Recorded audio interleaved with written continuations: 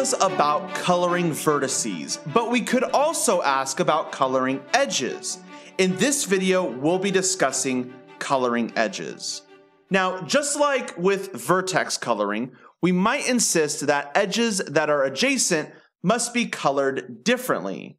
Here, we are thinking of two edges as being adjacent if they are incident to the same vertex.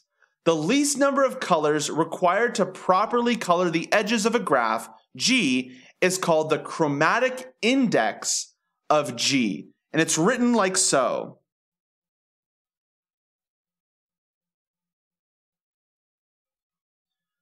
So that is the chromatic index of G. Hey everyone, real quick, I just want to mention that this video is a part of a whole course that I made. You can find a link to this entire course in the description below and make sure to click on that subscribe button. All right, let's do an example together. 6 friends decide to spend the afternoon playing chess. Everyone will play everyone else once. They have plenty of chess sets, but nobody wants to play more than one game at a time. Games will last an hour, thanks to their handy chess clocks.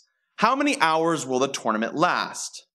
Okay, so to solve this problem, we're going to represent each player with a vertex and put an edge between two players if they will play each other. In this case, since all 6 friends are playing each other, we get the graph K6, which looks like this.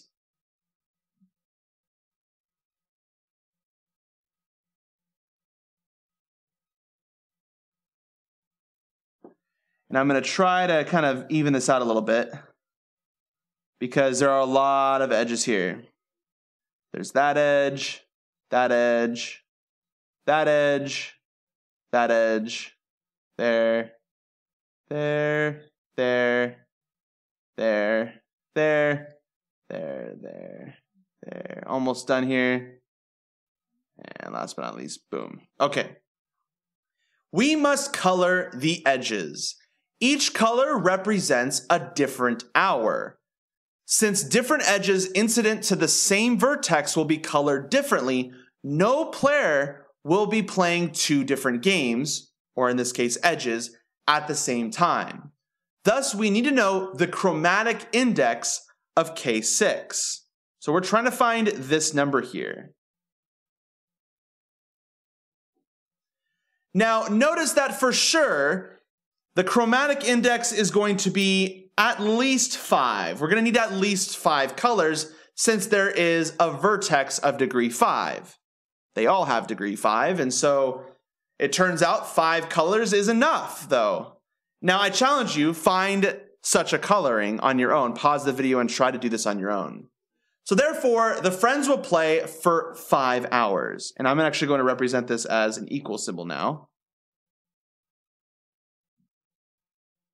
Interestingly, if one of the friends in the example left, the remaining 5 chess leets would still need 5 hours. The chromatic index of K5 is also 5. In general, what can we say about chromatic index? Certainly we know that the chromatic index in general, and actually I'm going to write this separately. We know that that's not what I want to write here. We know that the chromatic index is always going to be greater than or equal to the maximum degree of the graph. But how much higher could it be? Well, only a little higher. Weising's theorem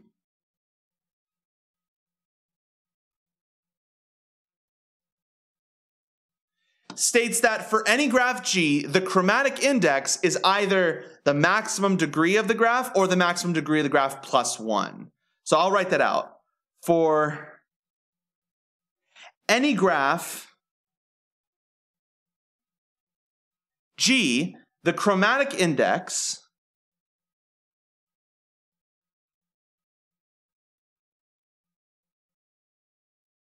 I definitely spelled that wrong. Chromatic index, which is denoted like so, is either the max degree of G or the max degree of G plus 1. At first, this theorem makes it seem like the chromatic index might not be very interesting. However, deciding which case a graph is in is not always easy. Graphs for which the chromatic index is the maximum degree are called class 1, while the others are called class 2. Bipartite graphs always satisfy class 1. In 1965, Vizing proved that all planar graphs, such that the max degree is at least 8, all planar graphs with that are of class 1. But this does not hold for all planar graphs between the max degree of 2 and 5 inclusive. Vizing conjectured that all planar graphs with max degree 6 or 7 are class 1. The max degree 7 case was proved in 2001 by Sanders and Zhao, and that's actually very recent in math research. The max degree 6 case is actually still open. So if you're interested in, oh, that's black in the background, I don't know why.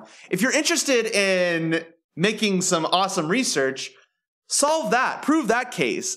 Show that the max degree equals 6 is either where the chromatic index is going to be either the max degree or the max degree plus 1. That would be very interesting. Anyways, thanks everyone, and I'll see you in the next video.